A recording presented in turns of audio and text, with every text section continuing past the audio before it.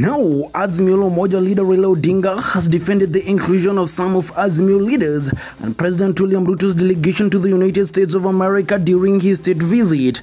In a statement by Azimio on Wednesday, May 22, the opposition party leader disclosed that the leaders who accompanied the president were invited by the U.S. government. The Azimio boss further intimated that the leaders had his permission, adding that the bipartisan delegation was in line with similar prior U.S. delegations to Kenya, which had opposition leaders.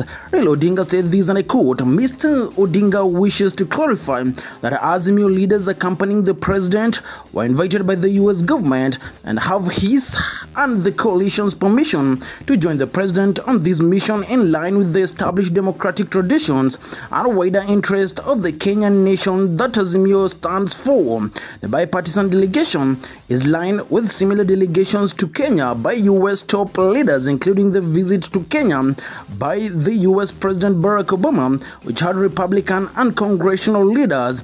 In the intervening years, more bipartisan delegations from the United States visited Kenya." End of quote. The former Prime Minister further implored the delegation to use the opportunity to help the U.S. government focus on matters touching Kenya at large.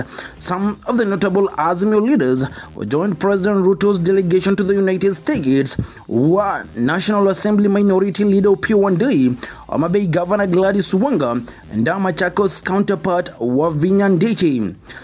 This is Cuba News.